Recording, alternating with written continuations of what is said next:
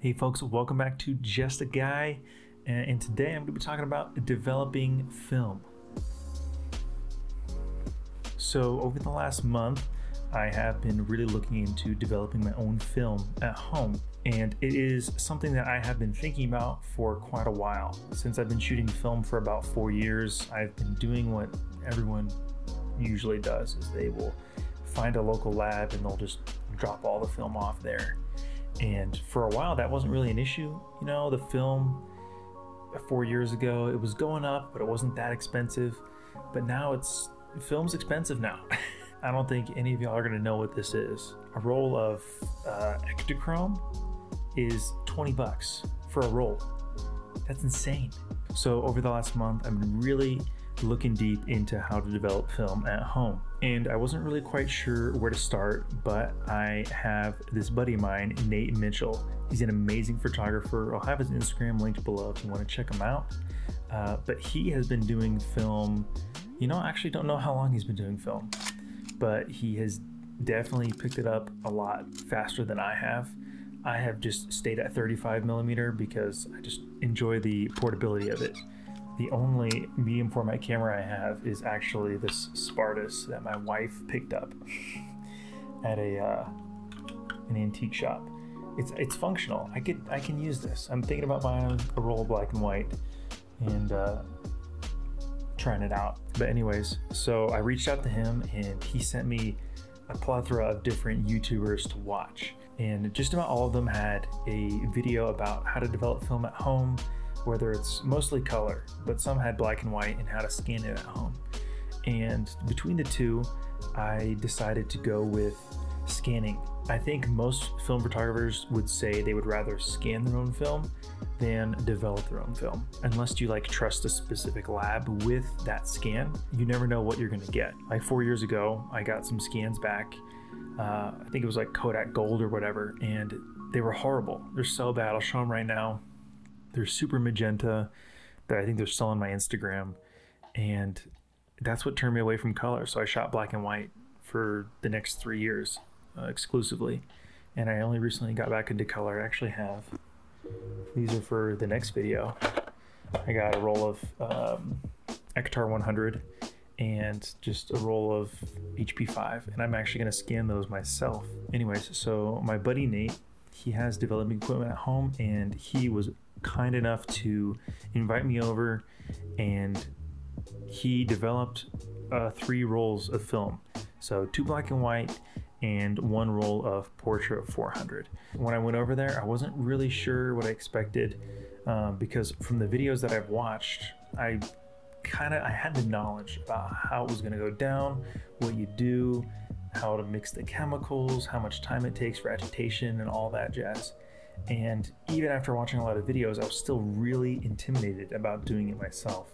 So I was really glad that Nate opened up his sort of like a sketchy lab.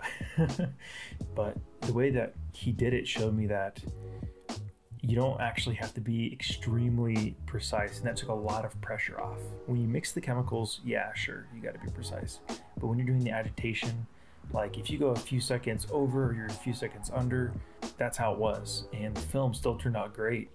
The portrait looked great, the black and white looked great, there are no light leaks anywhere. It really took the pressure off of being able to do it myself. So I'm actually probably gonna start with black and white at home, and that is probably the easiest one. I think he developed both my rolls. It was like less than 10 minutes. It was super easy. After we pulled the black and white, just like seeing it come off the reel and you can see the exposures that you took, it's something else. Just seeing that, I was like, man, I'm excited to do this myself. The color film is a little different, takes a little more work. It's a 3-step process. But what I was worried about is you have to heat all the chemicals to a specific temperature, 102 degrees. And that was something I was worried about, was keeping it around that temp. And Nate showed me that, yeah, you need to be precise, but it's not anything to sweat about, He literally heated up all the chemicals in his basement shower. Thanks to these Patterson tanks and easy access to these chemicals, it's super easy to do. And depending on how many rolls of film you shoot, you can save money by developing your own film. Once we finished with the color. We hung that up along with a roll of his color film. And then that night, he scanned all of those photos and sent them over to me. And they were gorgeous. They were so good, and not just like, I'm not talking about like my composition, because about half the photos I didn't really like, but the scans turned out beautifully. He has his own at-home scan system, and that's when I realized that a lot of how film turns out is not, you know, it's the film itself and it's the way you shoot it in your camera, but a huge part of it is how it scans.